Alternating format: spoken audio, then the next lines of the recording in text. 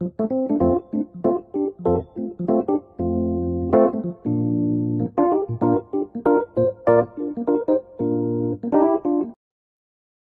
everyone, this is Ramalinga Prasad Kuppa.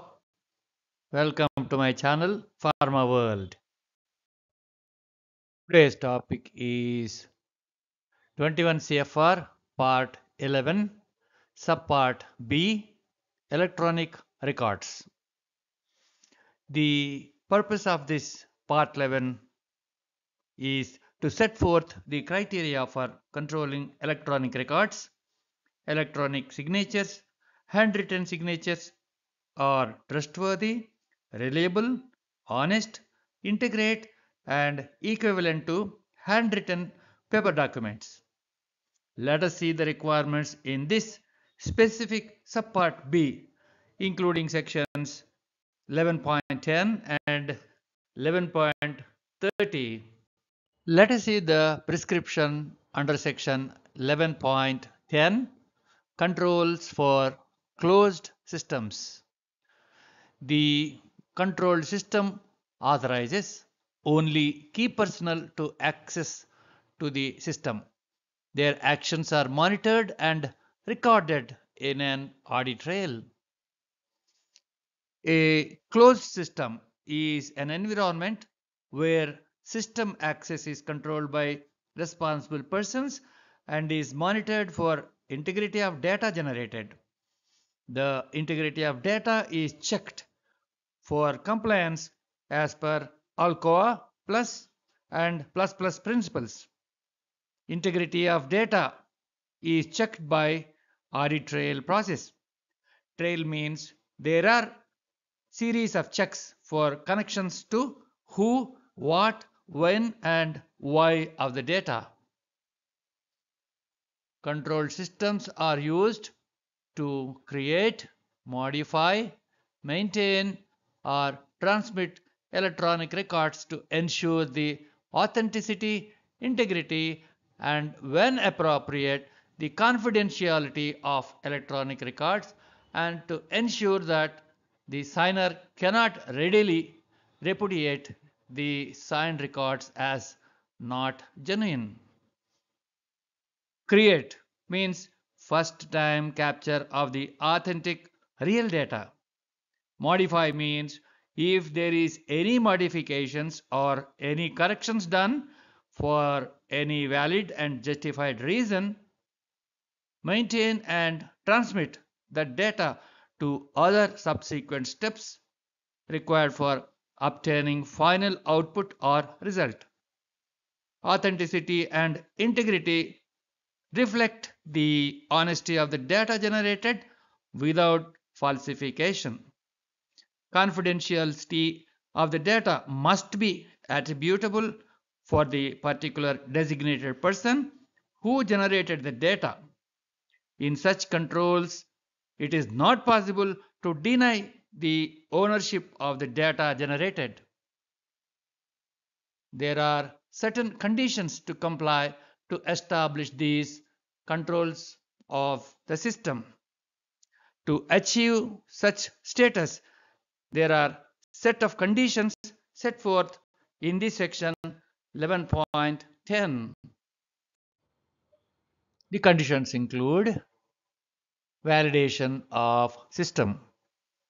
This section is most important.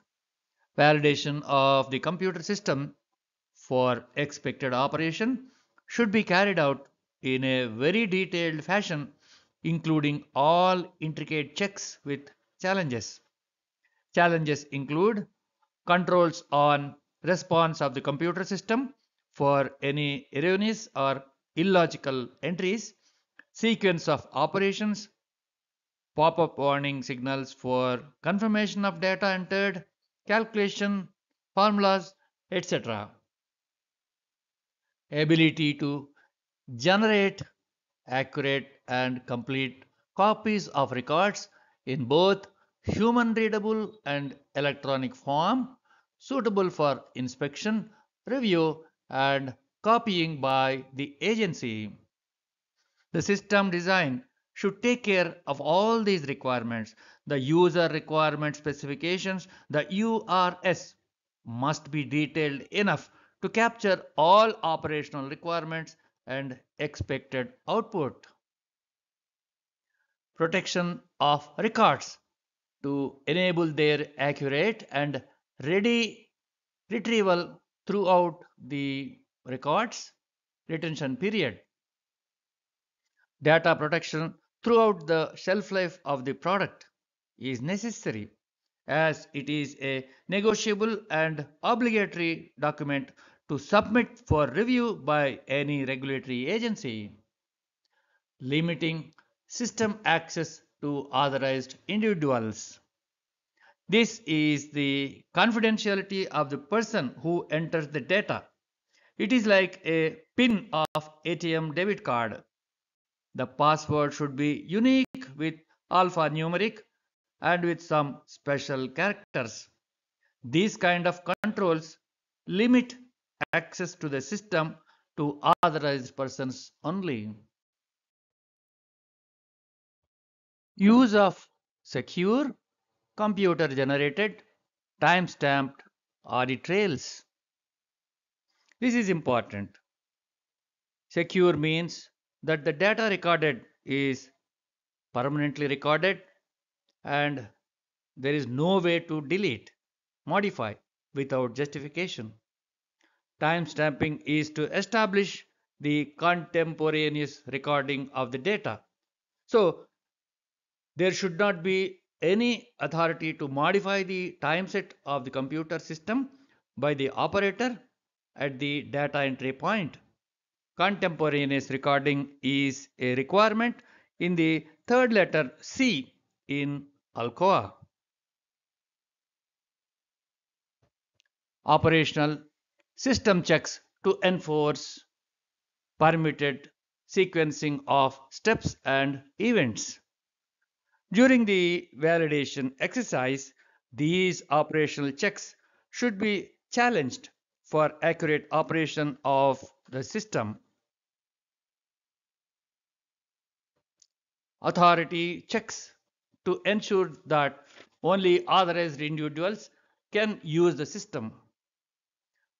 For unauthorized persons, the modification tabs should be deactivated and unavailable for function.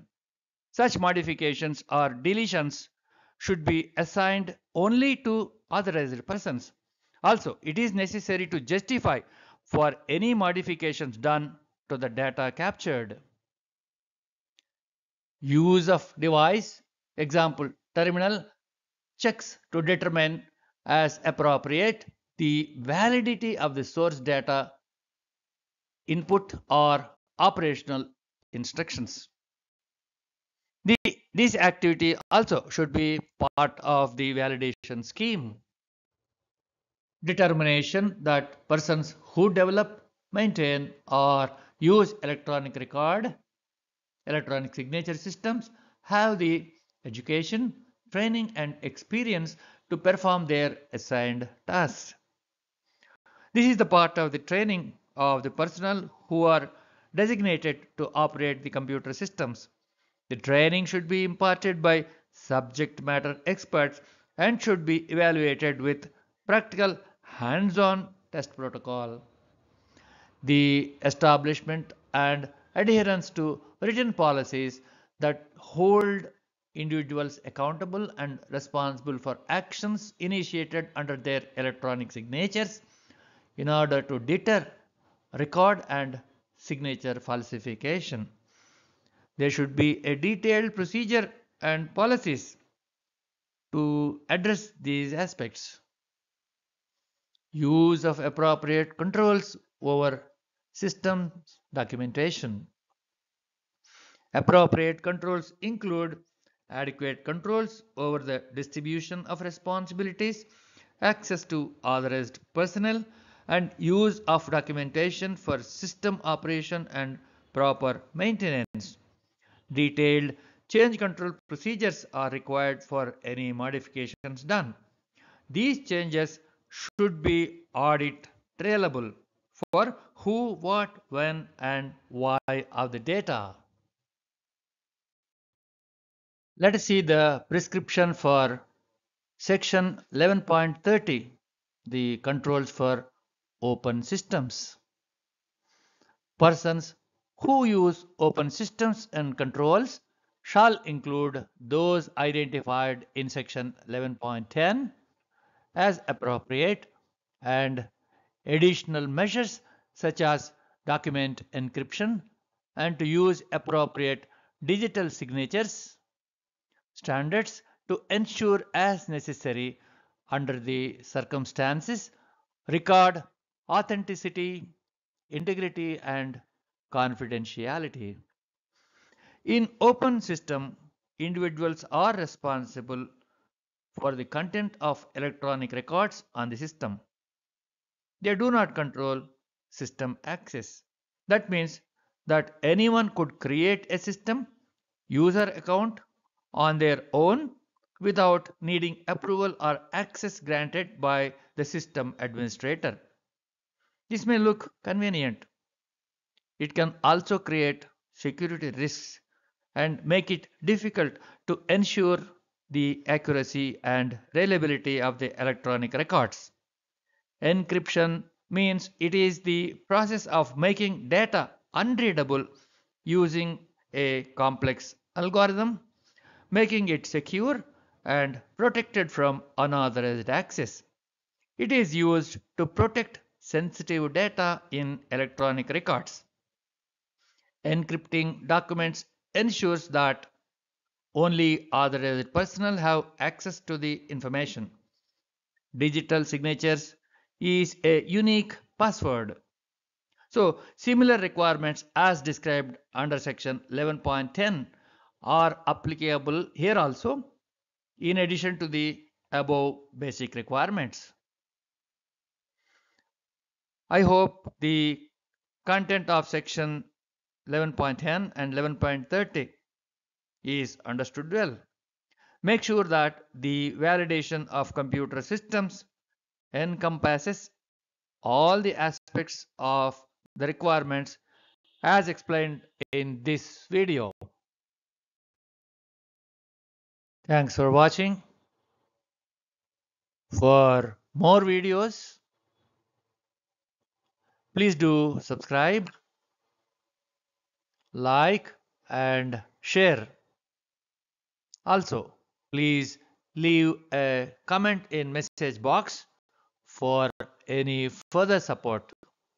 Thank you.